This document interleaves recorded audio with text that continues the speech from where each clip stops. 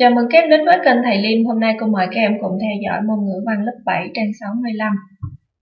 Bài 8 phần tiếp theo ôn tập sách Chân Trời Sáng Tạo. Câu số 1 chỉ ra một số điểm giống nhau và khác nhau giữa hai văn bản đã học bằng cách điền vào bảng sau làm vào vở.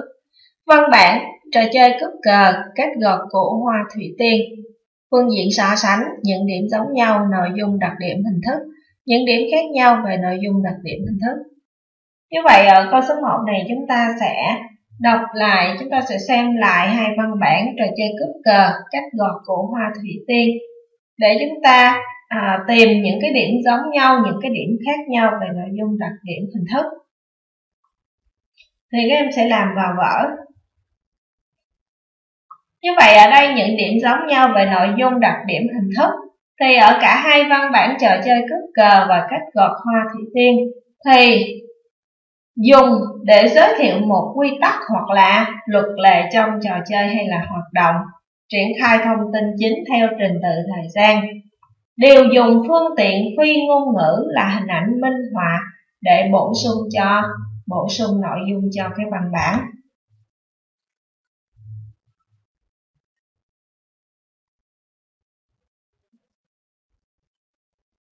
Thì đây là những điểm giống nhau về nội dung, đặc điểm, hình thức. Còn những điểm khác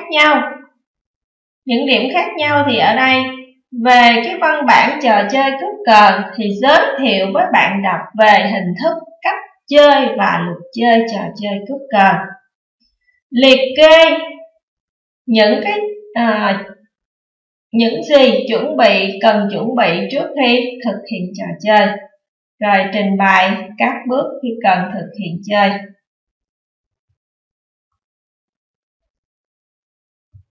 Còn đối với văn bản cách gọt hoa thủy tiên thì sẽ giới thiệu các bước chuẩn bị và gọt củ hoa thủy tiên. Sử dụng các con số thuật ngữ, giới thiệu mục đích của quy trình, liệt kê những gì cần chuẩn bị trước khi thực hiện, trình bày các bước thực hiện gọt củ hoa thủy tiên.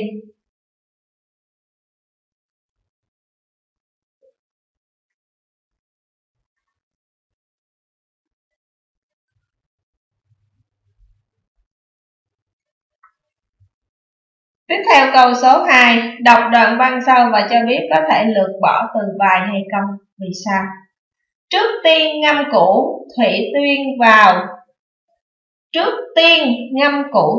tiên vào nước vài ngày, thay nước liên tục cho lớp áo ngoài cùng bọt đi, theo Giang Nam cách gọt củ hoa thủy tiên. Từ đó cho biết số từ đảm nhận chức năng gì.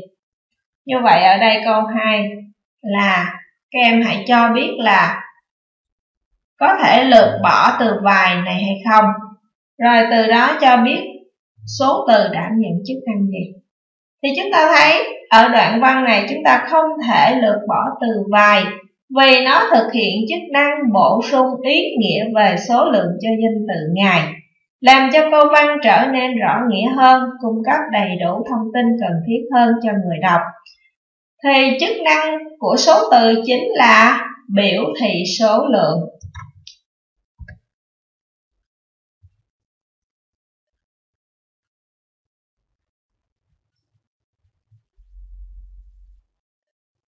Câu 3, trình bày những lưu ý khi đọc văn bản thông tin giới thiệu một quy tắc hoặc là luật lệ trong trò chơi hay là hoạt động.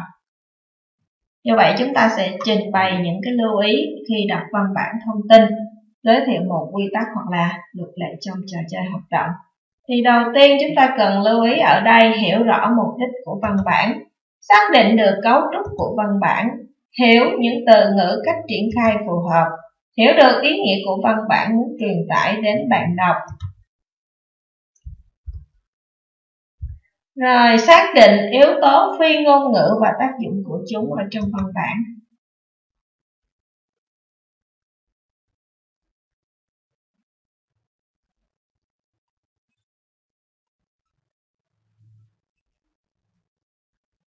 Tiếp theo câu 4, văn bản tường trình có những đặc điểm gì về cấu trúc và nội dung.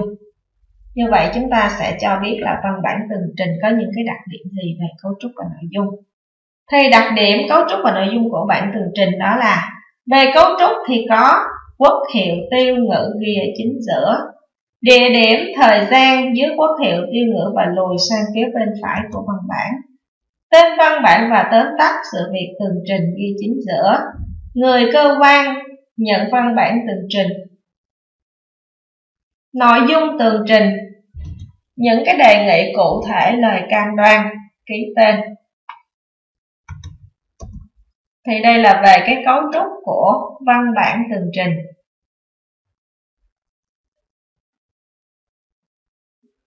Về cái đặc điểm, về nội dung thì gồm có thời gian và địa điểm xảy ra sự việc, tên cá nhân, tổ chức có liên quan đến sự việc, người làm chứng nếu có, trình tự diễn biến của sự việc, lưu ý nêu rõ nguyên nhân và hậu quả thiệt hại nếu có.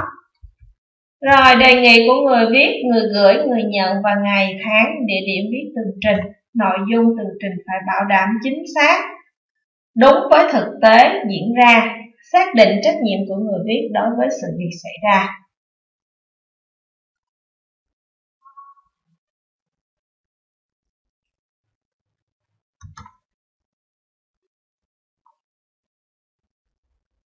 Tiếp theo câu 5, vì sao khi trao đổi tranh luận với người khác thì chúng ta cần có thái độ xây dựng và tôn trọng những ý kiến khác biệt? Như vậy khi chúng ta trao đổi tranh luận với người khác, chúng ta cần có thái độ xây dựng và tôn trọng những cái ý kiến khác biệt là vì thể hiện mình là người có văn hóa, tôn trọng ý kiến của người khác cũng là tôn trọng chính bản thân mình. Mỗi người đều có một cái suy nghĩ, ý kiến khác nhau nên chúng ta cần tôn trọng ý kiến của họ. Khi muốn đóng góp ý kiến cần thể hiện cái thái độ tích cực, tôn trọng, mang sự cầu thị. Như vậy chúng ta mới nhận được cái thái độ tôn trọng từ người khác.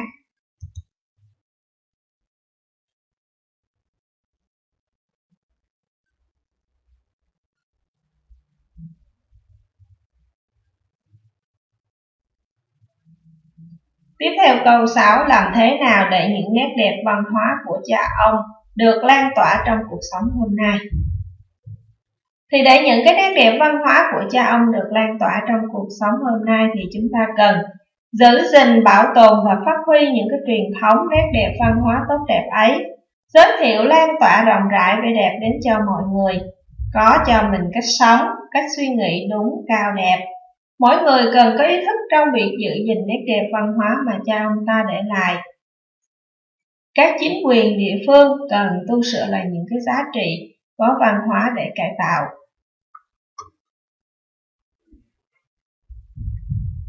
Như vậy thì đến đây các em đã vừa cùng cô theo dõi môn ngữ văn lớp 7. Thì sau khi xem xong các em thấy thích thì hãy chia sẻ mọi người cùng xem. Và đừng quên đăng ký kênh thầy Liêm để được theo dõi những video tiếp theo nhé. Cô chúc em học tốt và chào tạm biệt các em.